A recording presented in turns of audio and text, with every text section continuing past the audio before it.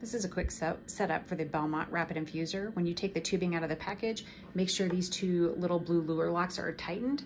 Clamp your canister in this little circle clamp here. Next, you're going to load the tubing by opening the door. The circle goes in first with the arrow, red arrow pointing up.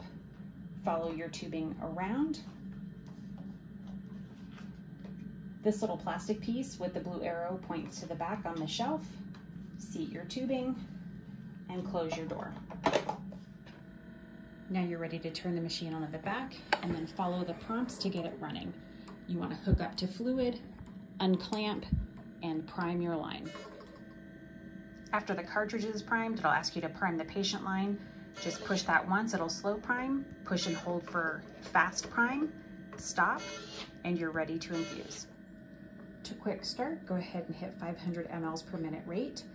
After sensing for a few seconds, it'll tell you to set your set rate to match your actual rate, which is what it can actually push against the patient line that you have. So I've got it set at 500, it's only going at 20 based on the pressure. I click set rate and it will match. It will heat as long as you're plugged in.